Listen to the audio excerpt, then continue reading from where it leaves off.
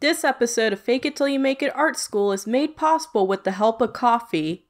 Tips are greatly appreciated and help keep the show running.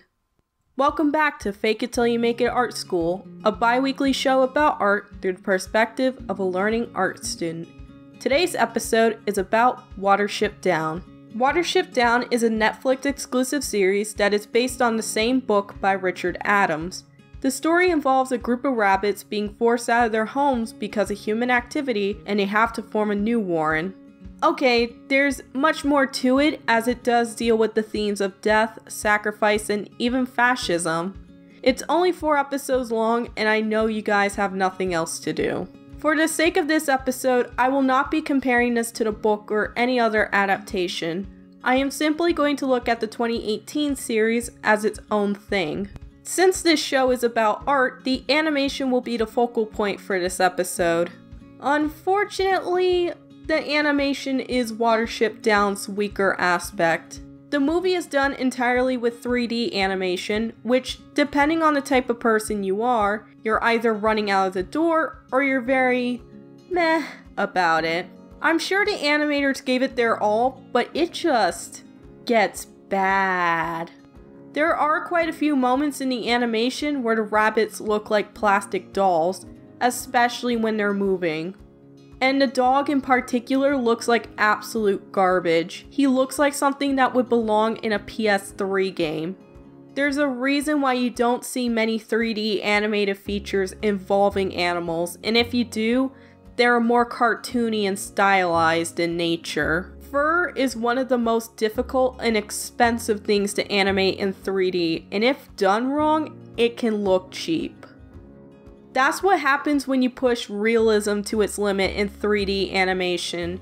You wind up with something that looks real, but it isn't, and that can be unsettling. This is called the uncanny valley. A good example of this would be humanoid androids. They look real, but there's something off about them. However, there are moments when the animation can be breathtaking, like some of the shots involving the English countryside. Oh, and the beginning. God, the beginning! It tells the creation story of how rabbits were created, and we get treated to this piece of animation. It emulates shadow puppetry and was the only segment done in 2D.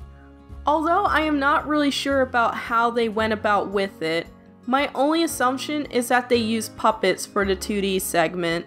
Puppet animation refers to when a puppet is created out of many pieces and they are rigged to be animated. Think of it as digital stop motion.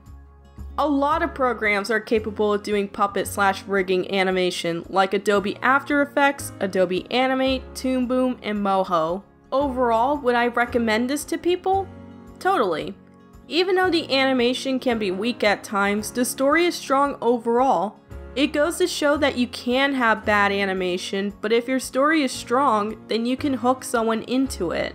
Toy Story is a perfect example of this.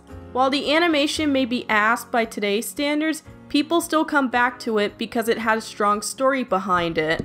I'll possibly go over this topic in another episode. I don't think the series is as bad as people make it out to be.